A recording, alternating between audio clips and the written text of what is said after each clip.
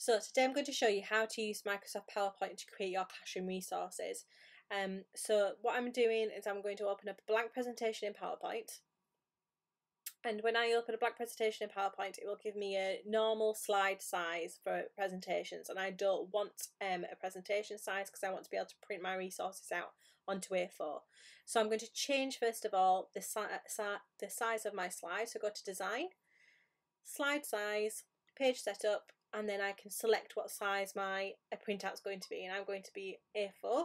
So I want portraits, press OK, and it will change my slide size to A4. So I'm going to make some simple classroom labels just to show you why PowerPoint is so much better than some other of the Microsoft programs. So if I go to Insert, Shapes, if I create a shape in Microsoft Word, or if I try to insert a picture into Microsoft Word, it will not let me move it around the page without formatting it first. Whereas in Microsoft PowerPoint, everything that you put in, you can move around simply, and it also gives you some really useful guides so that you know where the centre of your page is as well. So if I insert my shape, I'm going to make sure it's got no fill. I'm going to fill this in with a nice colourful background for my classroom. So I'm going to show you some websites that you can use to get some nice backgrounds and some nice clip art. So this is the one that I like the best for royalty-free clip art. So if you are going to upload yours onto tests or going to sell it anyway, you need to make sure you've got the right licenses for it. So this website is royalty free, which means that you can use it without having to pay for a commercial license, and it's fine to use it. I think she just asks you to cite her in any credits you have for the resource, but she's got some other paid for resources on another website as well. But this is really great because it has lots of seasonal clip art. It's all split into different categories, and they've got some nice simple black backgrounds as well. So that's what I'm going to look for my labels. I'm going to want a cute, colourful background. Have that one. I'm going to save that image. I'm just going to save it as stars. And then I'm going to go back to my PowerPoint, and then I'm going to fill this label now with that image. So I'm going to go to Shape Format, Shape Fill, Picture, search for the one that we just saved. And if I fill in my shape, it will stretch it out to fill the whole shape. So I need to format that. So I'm going to right click, Format Picture, and then go to Fill. And I want to tile as a texture, so then it won't be all pixelated. Okay, so once I've done that, I'm going to insert another box, another shape, so I can put my label on the top for my resource. So let's make it that big, and you can see how it's going to guide me now to where the centre of my shape is. So if it was off centre, it's going to show me exactly where centre is. I'm going to fill that shape in with the white. I don't want an outline on it. And then I'm going to insert a text box so I can put a label onto it. So let's just say we want pencils on this label. I'm going to make it into a nice snazzy font, so let's have that one. I'm going to centre it, and I can make sure that's properly in the centre by just moving it around, and the guys will show me where to put it. So now I've got my label. I want to put a little bit of clip art here so that it's friendly for my classroom. So I've got a picture on my label. We always want pictures on labels. So let's have a look what that website's got. So if I go to the home page, we can see there's a whole section called pencil clip art. So if I click that, I've got a whole load of choices of things that I could have. So I'm going to save that image or copy the image. I've already saved it, but I can copy it as well if you want to, and then just paste it.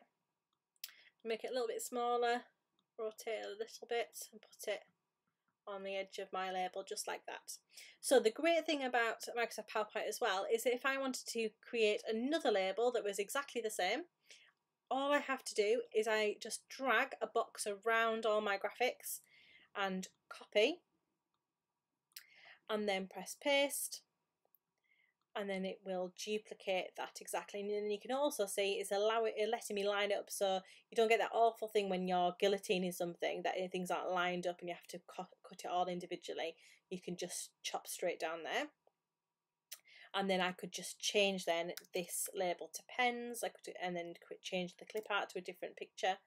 I could also do a whole page of those labels, and then instead of copying each individual label again, I could just duplicate this slide.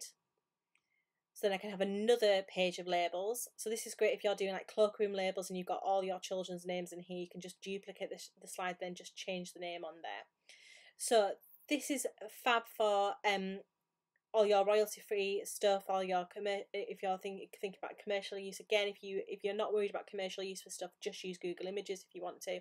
But if you really wanted to create some stuff that you could sell or upload for free even, DaFont is a website that I get all my fonts for if I'm just doing stuff for school that's just for me. It is not for commercial use at all. You can only use it for personal use, but if you decided you found a font you really liked, you can apply for commercial use for it by just going to the website for that font. And then another place that I get my fonts from is somewhere called fontbundles.net. So fontbundles.net is for commercial use. There is lots of ones that you pay for, obviously, but they have a section called free fonts, which have some really lovely fonts in, and all you have to do is download them and install them into your computer to use them. They have a commercial license with them, so you don't have to pay for anything for that, but that's a really handy website. And the other one that I use for graphics for worksheets is a website called designbundles.net. Again, they have a free section as well. It's the same company as Font Bundles, but for graphics and clip art and backgrounds. So have a look at that as well, because they've got some lovely stuff, and again, that's for commercial use. And the other place you can get some is from Teachers Pay Teachers. So on Teachers Pay Teachers there are lots of there's some free stuff, but most of it's paid for. Usually there is some sort of commercial license with it, but they ask you to cite them as the creators. But they have like big massive packs of clip art if you wanted to pay for clip art bundles from Teachers Pay Teachers. Some lovely ones there as well. So I hope that helps.